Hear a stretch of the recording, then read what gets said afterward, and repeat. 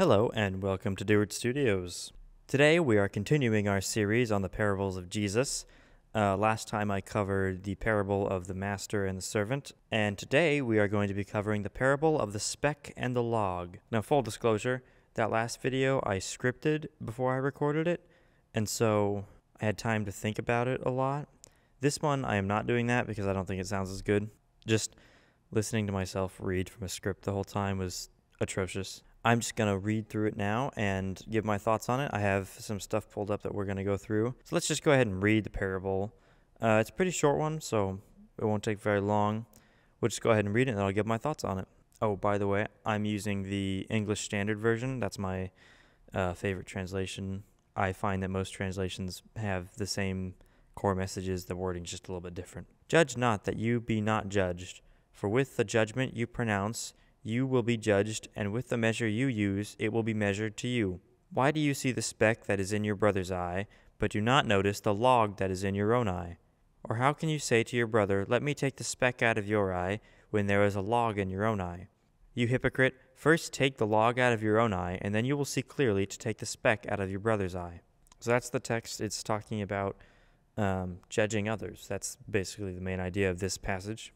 I see this one used a lot, especially the first verse, judge not that you be not judged, used primarily by people who aren't Christians to point at Christians and say, hey, you're being judgmental, stop it, don't you know the Bible says this? You, of course, hear it from Christians too, but I mainly just hear it used to condemn the actions of other Christians. So, is that really what this says? Does that really say, don't judge others all the time, never do it, ever? It really depends on what you define as judgment.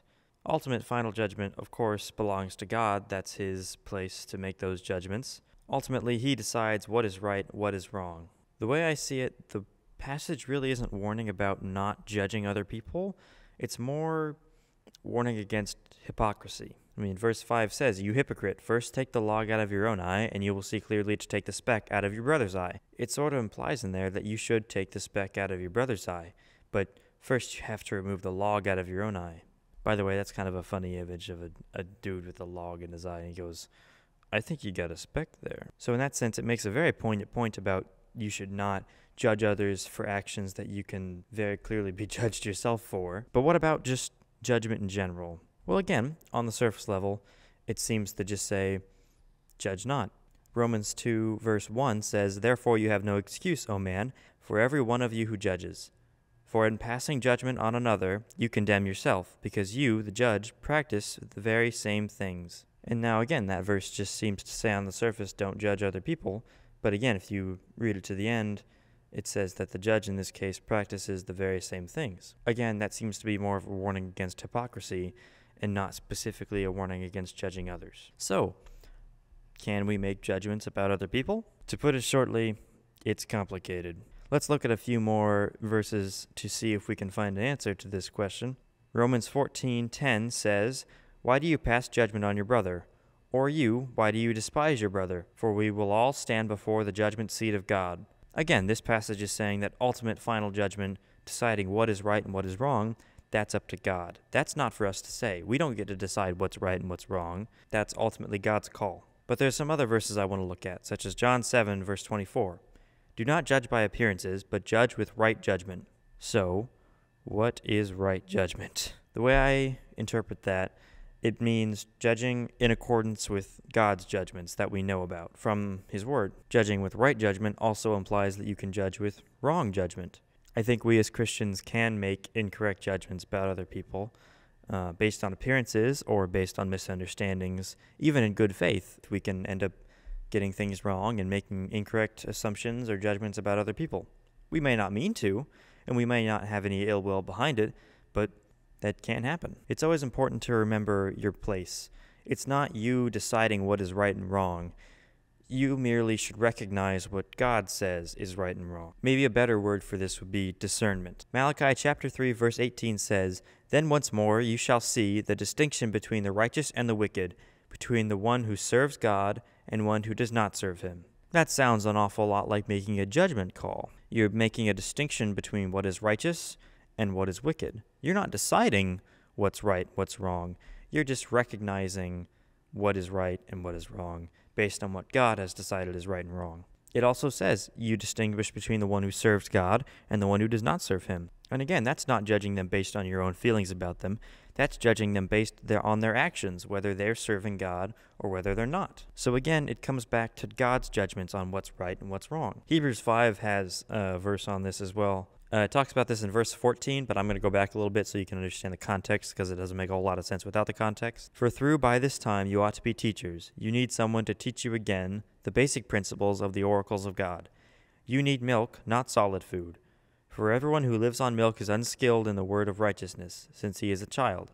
But solid food is for the mature, for those who have their powers of discernment trained by constant practice to distinguish good from evil. Now, the milk and the solid food thing, that's obviously a metaphor, but we're talking about the mature Christians here, the ones who have the power of discernment trained by practice to distinguish good from evil. So as mature Christians, we should distinguish between what is good and what is evil. And that's not based on what we think is good or evil. That's based on what God says is good and evil. How do we know what God says is good and evil? Well, mostly we can rely on the Word of God, the Bible. Now, of course, making these judgments is difficult at times. It can take a lot of discernment and prayer to figure out if what you have a problem with really is a problem in the eyes of God or not. And again, this parable has an important warning about not being hypocritical. Not only does it look bad on Christianity when people who have major sin issues in their life go out and call out people for those same sin issues, it's just not wise to do, because we won't really end up being much of a help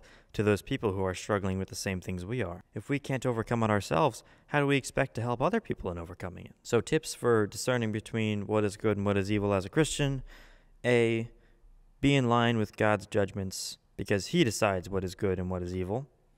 And B, don't be hypocritical. If you have sin issues in your life, work on those before you try to work on someone else's sin issues. You can't go through life not making any judgments at all. Even people who accuse Christians of being judgmental, well, that's kind of a judgment. They're making a judgment call that being judgmental is bad. And even if they're right about that, they're making a judgment call.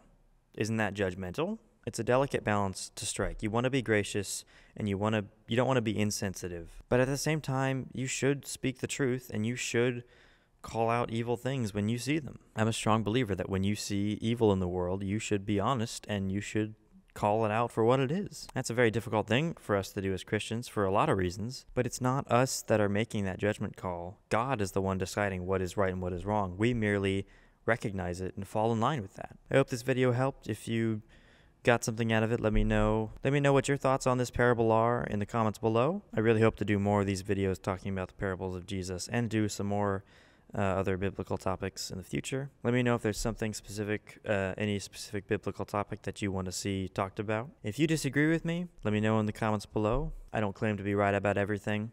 I think it's a good idea for you to go and look at these passages yourself, read everything in context, discern whether you think what I'm doing is right or wrong. That's up to you to figure out whether you think what I'm saying is actual good advice, or if it's just some lunatic ranting into his phone camera. Regardless of whether you agree or disagree, thank you for watching, and hopefully I'll be back soon with more biblical topics to talk about. See ya.